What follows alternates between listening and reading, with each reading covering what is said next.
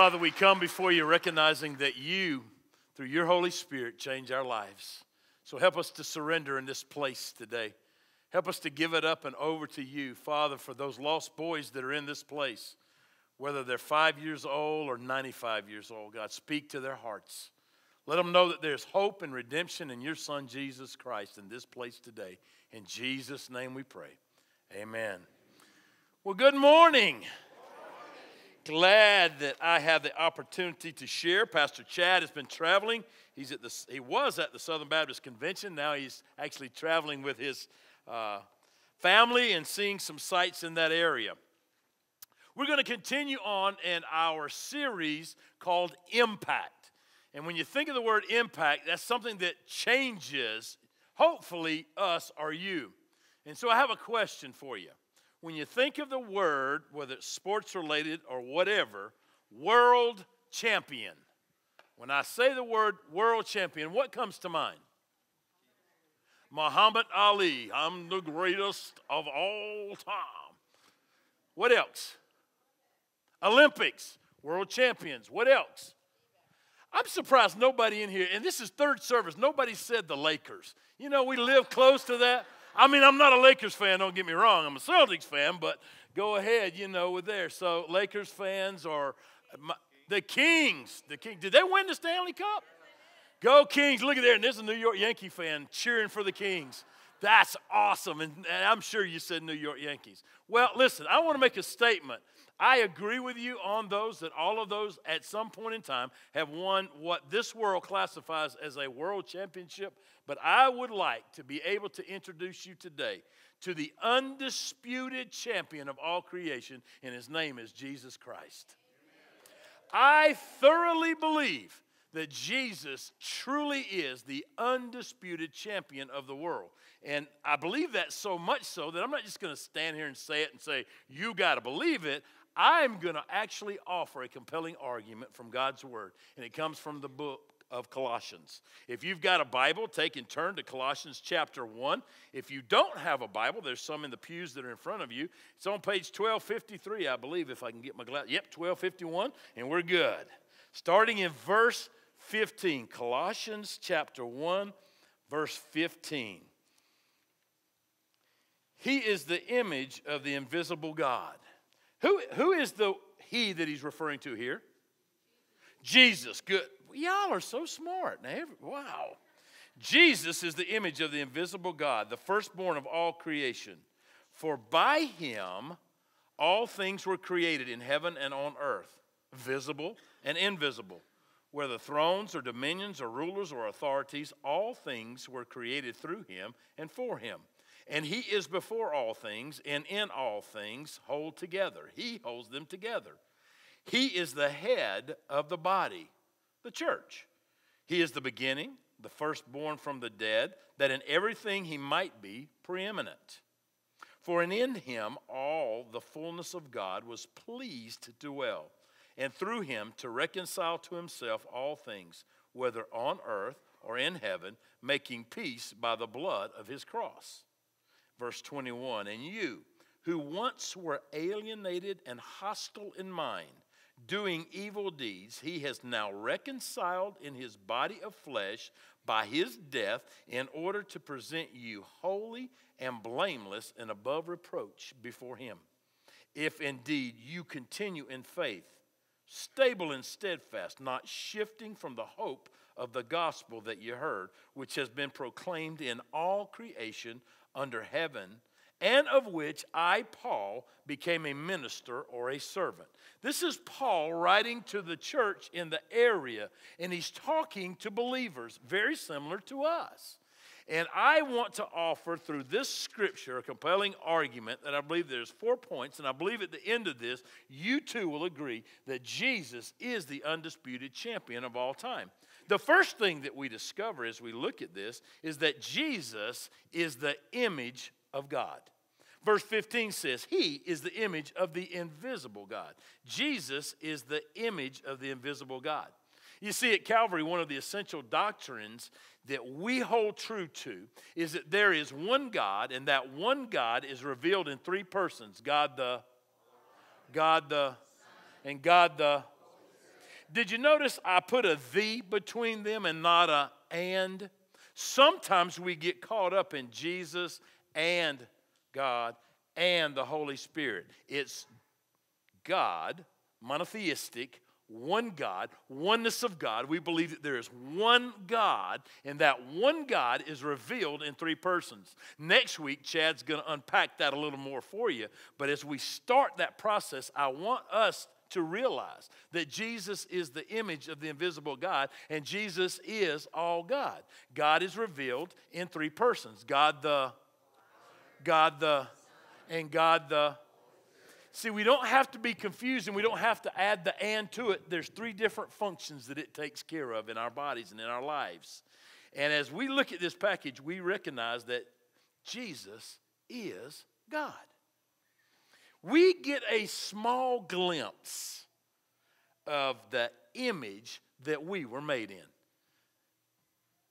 In the book of Genesis, God created man in His image. In the image of God, He created them, male and female. Isn't that amazing? Not only is Jesus the image of God, we are the image of God as well. Now, this is what I want you to do. With your best, sincerest look and vocal, look to the person next to you and say this to them with all conviction. You were made in the image of God. What happened?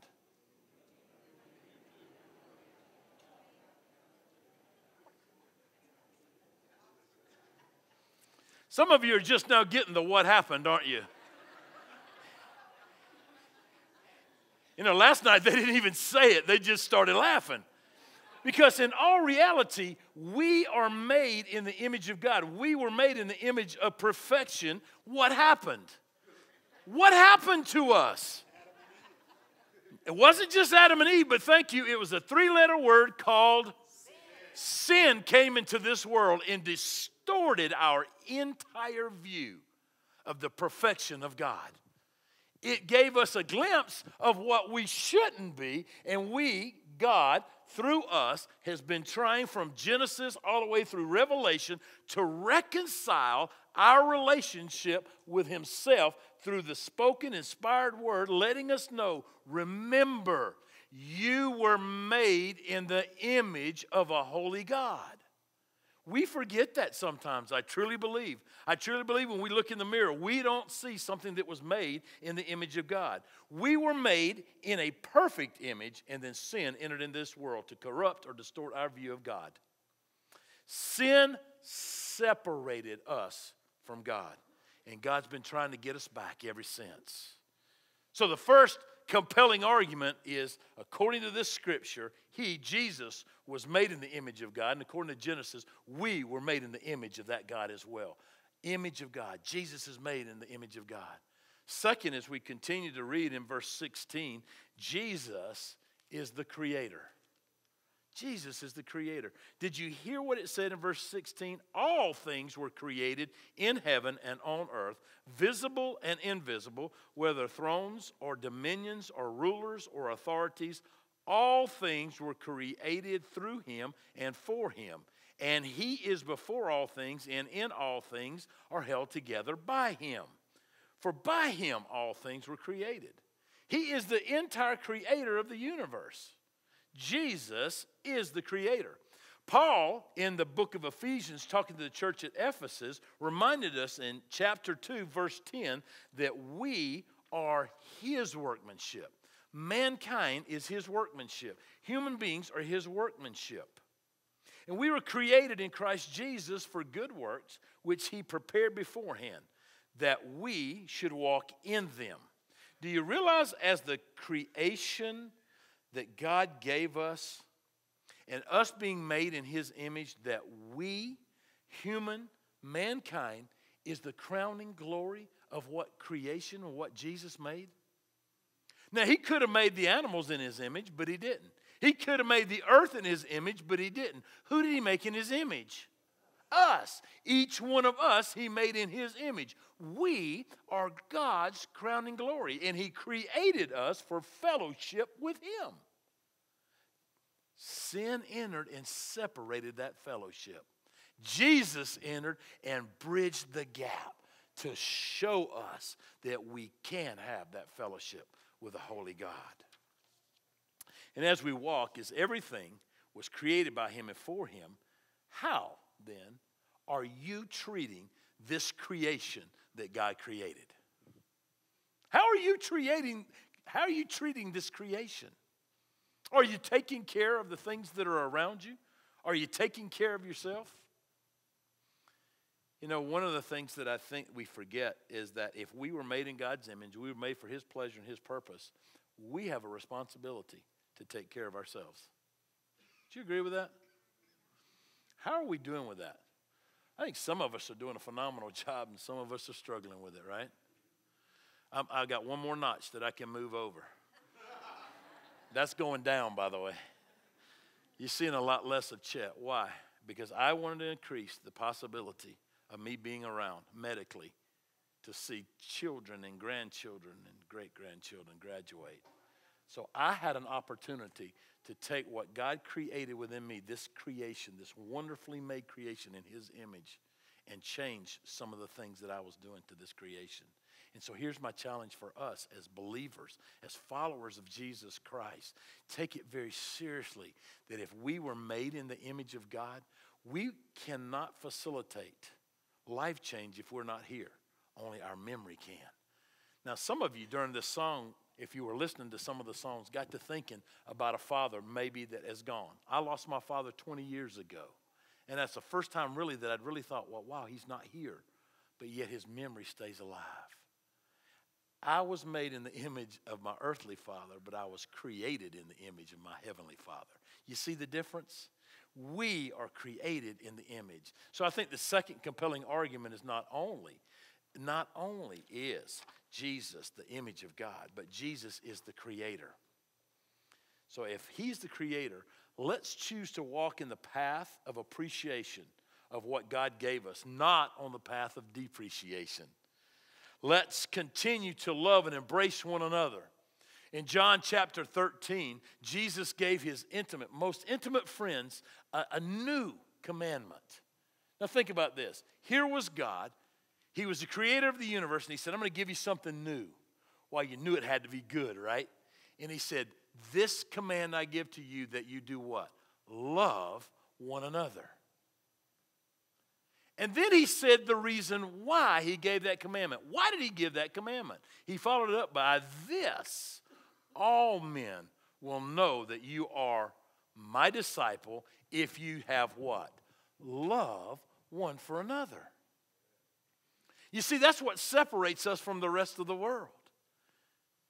If we have love one for another, they're going to look and they're going to notice there's something a little bit different. It's not just about me first. It's about sharing the love. Displaying the image of the creator of the universe in our lives. And we get the privilege to do that every single day with every conversation we have in every single instance in our lives. So let's love and embrace one another. Let's love the Lord our God. And let's love our neighbors as ourselves.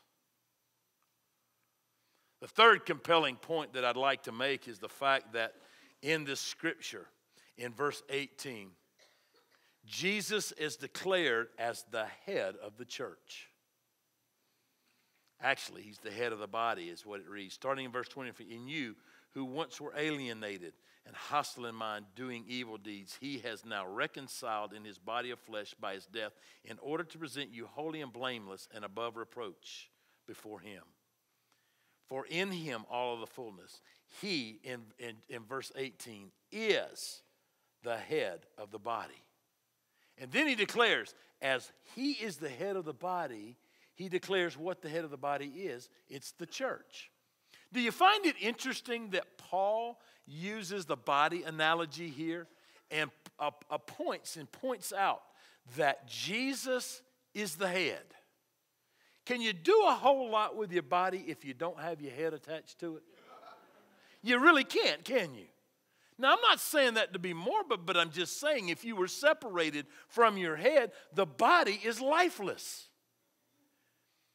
enter into a lifeless body because of sin, we are redeemed, we are forgiven, we are put back the way it originally was designed by allowing Jesus to be the head of the body. And it says the head of the body, the church. Now, who is the church? Every one of you, raise your hand. We are the church. I am the church. You are the church. It's not bricks and mortar. It's us as individuals. It's us as the creation that was made in the image of a holy God. He made us to be able to follow the head. Did you also notice in that he holds all things together? Back up in verse 16. And he is before all things, and in him all things are held together. Jesus Christ is the super glue of all creation. He holds things together. Now, when I use the analogy of super glue, you do know what I'm talking about, right? Any of you had one of those neat experiences with super glue when you got a little too much on it and got your fingers stuck together? You know, and you were trying to put the cap on and the cap wasn't going because your fingers couldn't separate and the glue stuck? Think about this. The same way that glue holds us together here on this earth, that simple analogy, the Holy Spirit of God, who is God, holds us together as we follow the head. We're the body, held together, all creation held together by that super glue, and the super glue is the creator, and that's Jesus. And we get the privilege of following that creator. Is that fun or what? That's what we were created for, to follow the head. Now, God entrusts us with people to lead to life-changing relationship. You heard the OC say it. Our mission as Calvary Baptist Church is to lead people to a life-changing relationship with Jesus Christ through the love of his people and the power of his truth. His truth that we're referring to is God's word. The love that we're talking about is the same love that Jesus challenged us to have so that the entire world will know that we're his disciples because we have love one for another. Now, we're part of a denomination. And I know that there's a friend of mine that's sitting to my right. I'm not going to call him out, Gary, that doesn't care for denominations. Matter of fact, made a bold statement. Want no part of denominations. And understand that. And here's some shocking news for some of you. If you've never been through Intro to Calvary, hold on to the pew. We are a Southern Baptist church. I know, what? Yeah, thanks, Tom. What? I know that some of you that shocks. But here is the cool thing about being part of the Southern Baptist Convention. We get to help fund about 10,000 missionaries and about 6 different seminaries, but they absolutely 100% cannot tell us what we can do in our worship services. They cannot enter into these halls or these walls and say, you got to do this or you got to do that. Who does that for us? Jesus does that for us. And there is a head at this church, and he follows the head of the body. The head of this church is Pastor Chad Garrison.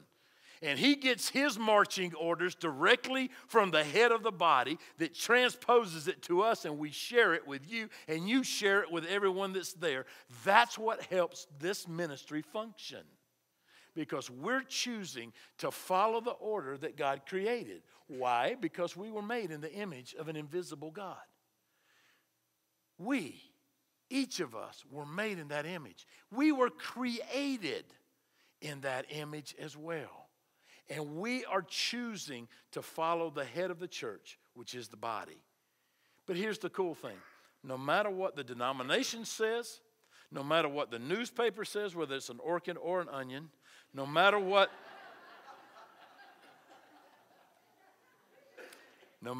Pastor Chad, or Pastor Ched, or any of the ministry leaders say, God's holy word, anointed with the Spirit, the Holy Spirit of God, trumps anything we will say if it's contradictory to what we say. God's holy word wins. It trumps. It wins every time. Why? Because we're going to choose to follow the creator of the universe that was made in the image of the invisible God, and his name is Jesus. He is the head of this body. And now the coolest part for us, you remember we were made in this image, and that three-letter word called separated us? Jesus Christ came into this world to become, my fourth argument, a peacemaker. This world became filled with chaos when we sinned, and Jesus willingly, by the blood of his cross for all humanity, reconciled us to God. And as we read previously in verse 21, we are once, as a result of sin, what did it say? Alienated and hostile in mind, doing evil deeds. Now, most of us don't think that the sin that we do is an evil deed. But is there such thing as a little sin or a big sin? A sin separates us from God. It alienates us. It's an evil deed. And the word calls it out. And Jesus, he here, has now reconciled in his body of flesh by his death and resurrection in order to present you what? Holy and blameless. The Greek translation of the word reconcile, as we look at that or becoming in that area, is the word change or exchange. So here is the fabulous thing that Jesus did for us. Jesus, after asking Father 3 different times, if you go back and read the account, Jesus was traveling and he went to pray 3 different times. Daddy, can we do this differently? And Daddy said, no. Daddy, can we do this differently? No. Dad, are you sure we can't do this differently? No. Okay. I'll be willing to reconcile the entire creation, everything past, present, and future, to you, Daddy, so that by my shed blood, the acceptable sacrifice, I can take all of humanity who chooses to accept Jesus and present them holy and blameless before you, Daddy. Will that work? Absolutely. What a great Father's Day, amen?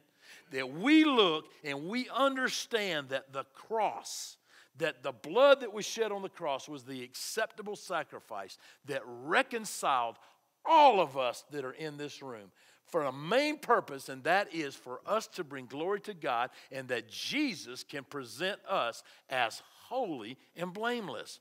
Why? He has now reconciled in his body of flesh by his death in order to present you holy and blameless and above reproach before him. You are not accused guilty. Here is one thing that's coming to mind for me.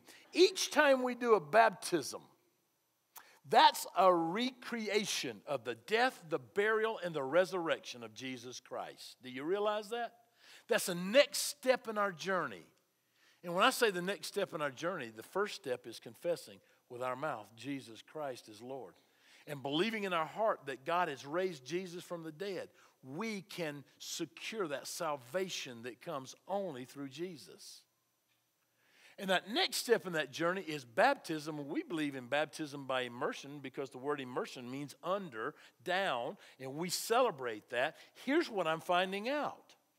If you symbolically imagine going in that water and that being a grave, you're not Jesus, and so you don't raise from that grave, do you?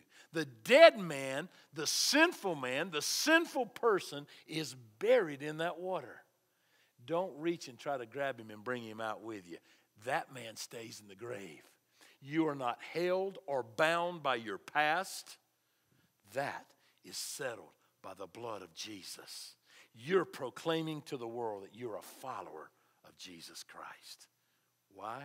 Because you chose to accept the fact that Jesus' blood was enough for you. That's my fourth compelling argument. Now, in closing, I'd like to say this as we look at it. We're in a battle. We're in a fight on a day-to-day basis. Some of us have to fight to get one leg out of the bed and put it on the ground. Maybe it's because of physical reasons. Maybe it's psychological reasons. I don't know. Some of us have to fight to speak to folks in a nice manner. Some of us are just in a battle all day long. Can I tell you, you're not in this battle by yourself? You see, in a heavyweight champion, somebody said something about Muhammad Ali. In that battle, when somebody went down in a boxing match, there's corners. The person that gets knocked down is laid down and they're making the count. And the opponent goes to his corner or a neutral corner. He can't go to the opponent's corner. But here's a clue. I want to draw you in. I want to ask you this question. Thinking about a fight. Whose corner are you in? Are you in the for Jesus corner? Or are you in the against Jesus corner? Because in the reality of life, there is no neutral corner. In the battle that we're fighting, you're either for God or you're against God. There is no neutrality where that's concerned. My challenge is to choose this day who you will serve. As for me and my house, I will choose God. My compelling argument has been presented. We're made in the image of a holy God. Jesus Christ is the creator of this universe. He came to reconcile us to himself. He is the peacemaker. He is the creator. He is the image of God. He is the head of the church. In other words, Jesus is the undisputed champion of all creation. In Jesus' name, amen. Father, thank you that you give us an opportunity to present our argument to you and to this congregation. My prayer is, God, that you would continue to help us to serve, to love, to embrace, to encounter you in this place as we continue in our songs of worship. In Jesus' name, amen.